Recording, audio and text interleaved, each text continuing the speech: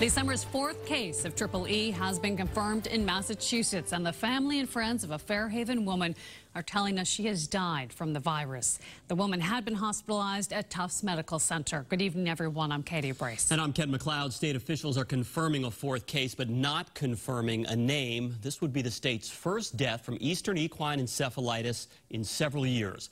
The story tonight from WBZ's Tiffany Chan.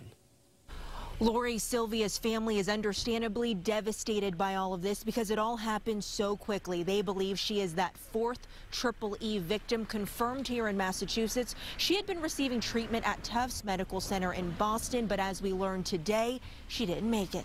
All it took was one mosquito bite, causing an infection that spiraled out of control. Of all people, this person got bit, and it could have been anybody. A friend of Laurie Sylvia tells us she passed away Sunday after contracting EEE, Eastern equine encephalitis. The Fairhaven woman had just celebrated her 40th wedding anniversary weeks before she fell ill. The mood of shock, actually. I mean, because if anything that we're blaming an event that she was at, celebrating her 40th wedding anniversary along the beach with a bunch of friends. Symptoms can range from a fever and a headache to swelling of the brain.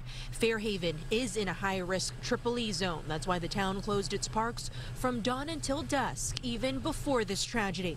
How much prevention can you do? Because whether you spray or whether you wear dark clothes, watch what you're doing. Mosquitoes are opportunistic, and they'll find a way to bite you anyway. The risk for infection isn't over until the first killing frost of the year.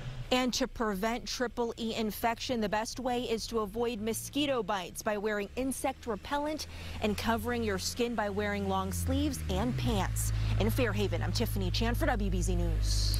37 communities are now listed at high or critical risk for the EEE virus. Earlier tonight, aerial spraying took place to control mosquitoes in parts of Middlesex and Worcester counties. While spraying reduces the risk, it does not eliminate it.